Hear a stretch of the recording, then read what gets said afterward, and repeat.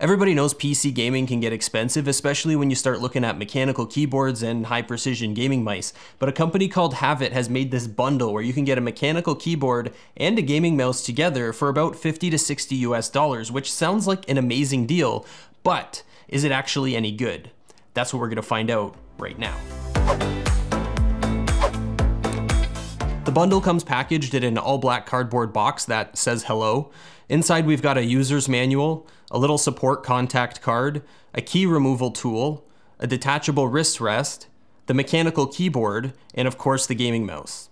So the keyboard measures 433 millimeters long, 125 millimeters wide, and about 35 millimeters thick. And the entire thing is just black, but it does have a really thin silver line around the outside edge and a white Havit logo just above the arrow keypad. Now, one of the first things that I noticed with this keyboard is that it's really flexible. Now, I think that has to do with the fact that it's completely made out of plastic, although the website states that it has a metal faceplate, but I don't know, I don't really think that it is. It feels like plastic to me, but I don't know, maybe it's some kind of thin metal and I just can't tell. But it's super flexible. If you press down on the frame, you can actually see how much flex there is in the keyboard. And that's not something that I normally find with a lot of keyboards that I test. So I just wanted to mention that. And the effect seems to be present regardless of whether or not you have the adjustable feet deployed on the bottom. So just keep that in mind in terms of build quality. Another unusual thing that I noticed on the keyboard is these silver screws that stick out right above the number keypad, and actually there's another one on the other side sandwiched between the escape and F1 keys. It seems weird and kind of out of place. I don't know, I don't normally see stuff like that on keyboards, but it doesn't really get in the way or affect performance or anything like that. Underneath, there's some adjustable feet and some soft rubber pads to help improve the grip, and there's also a couple of cutouts or notches on the bottom where you can attach the wrist rest if you want to use that. This is a real mechanical keyboard, and it uses tactile clicky switches that behave similarly to Cherry MX Blues.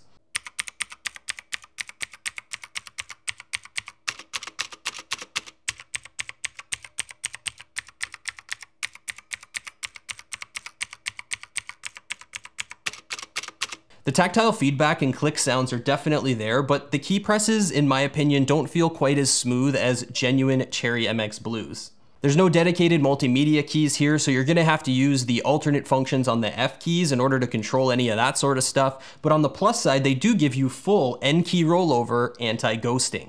Now let's talk about the gaming mouse that comes in the bundle. This is definitely on the larger side, at least compared to what we're used to seeing right now in 2020. It measures about 132 millimeters long, 68 millimeters wide, and about 42 to 43 millimeters tall. And it has this really strong and pronounced hump in the middle, which made it difficult for me to grip with a claw grip style, but palm gripping was a lot better. So just given its size and shape, I think it's gonna be a really comfortable mouse for people with larger hand sizes, whereas people with smaller hands might struggle a little bit with it, so keep that in mind. There's a total of 7 buttons on the mouse. There's 2 side buttons, or thumb buttons if you'd prefer to call them that. There's the scroll wheel, which works as a button, a DPI adjustment button, a lighting control button, and the main primary left and right click buttons.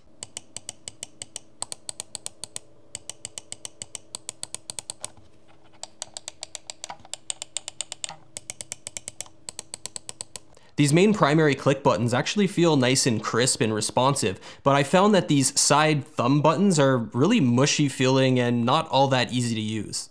On the bottom, the mouse has some very basic low friction feet and the optical sensor with a DPI range up to 4800.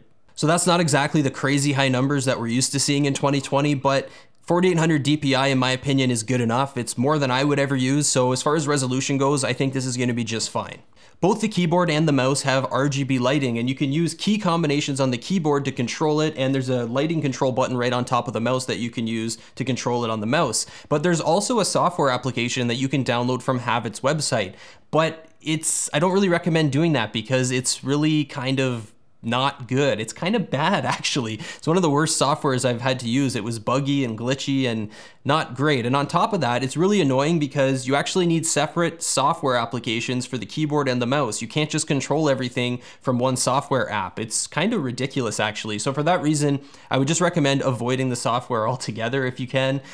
Just use the key combinations on the keyboard to control the lighting. That works fine. And the mouse actually has its own separate DPI adjustment and lighting control buttons, so you can get away controlling the mouse with the lighting and the sensitivity without ever having to use that software at all. I played some CSGO and a little bit of Overwatch with this setup, and the keyboard actually did better than I was expecting. It performed really well for a keyboard at this price point, although it was a little bit on the noisy side. I guess that's to be expected from a mechanical keyboard with blue clicky switches, but I still think it was a little bit noisier than other keyboards with blue switches that I've used.